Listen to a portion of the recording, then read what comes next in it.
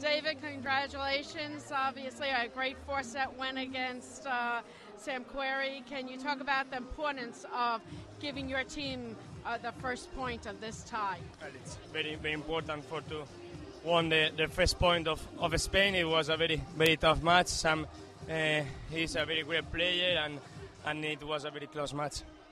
Can you talk about you broke his serve in the first game that he served, then he came back and won that first set. What happened in that set?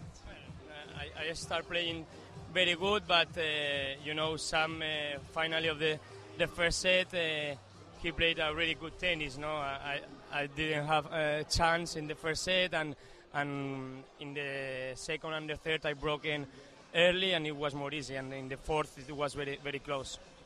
You raced through the second and third set, but the fourth set on your serve in the fourth game, you actually were down love 40. He had 4 break points. How did you hold on to that game? Well, I tried to do my best every point. In the fourth set, he had a lot of chance to block me, and he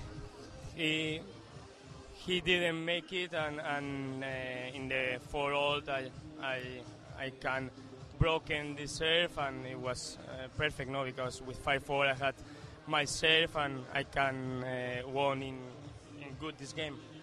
David, thanks for stopping by, and congratulations on winning the first point for your team.